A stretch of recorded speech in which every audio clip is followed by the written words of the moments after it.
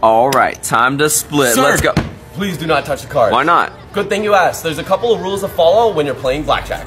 Here in Vegas, we mainly deal face-up blackjack, and all that means is the cards get dealt face-up to a player, so there's no need for anybody to be touching the cards. If you have something that you need to split or double down, the dealer has to prove out the total, and they'll move the chips around for you and the cards, so that way there's no security risk introduced to the table.